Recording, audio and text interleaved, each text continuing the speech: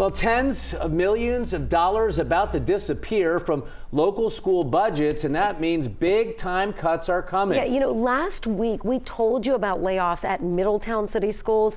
Today we're taking a deeper dive into what could be on the chopping block right here in Cincinnati. And WLWT News 5's investigative reporter Todd Dykes is live with a look at why COVID relief dollars have an expiration date, and it means a lot of money will be disappearing, Todd. That's the case, Mike and Sheree. That relief cash is called ESSER money. That stands for Elementary and Secondary School Emergency Relief Funds. The dollars came from the federal government to districts like CPS in 3 waves. But when September gets here, the funding faucet will finally run dry.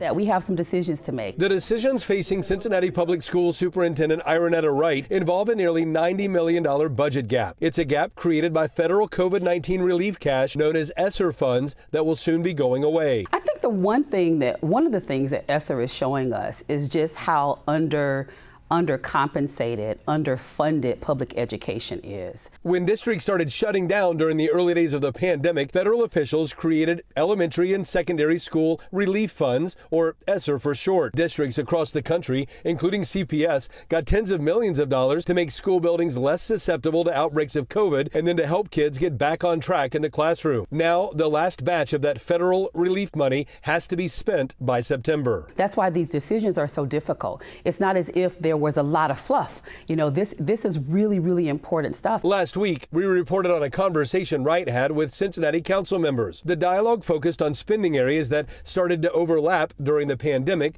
including CPS's decision to hire more school nurses. Some parents are now worried the extra medical support inside their kids' schools could soon disappear. One of the things that I shared in the conversation last week is that a school district will always have a need for nurses because we service students that have a variety of needs. What we're looking at right now is whether or not that same service delivery model would be the same. We pay for nurses out of ESSER funds.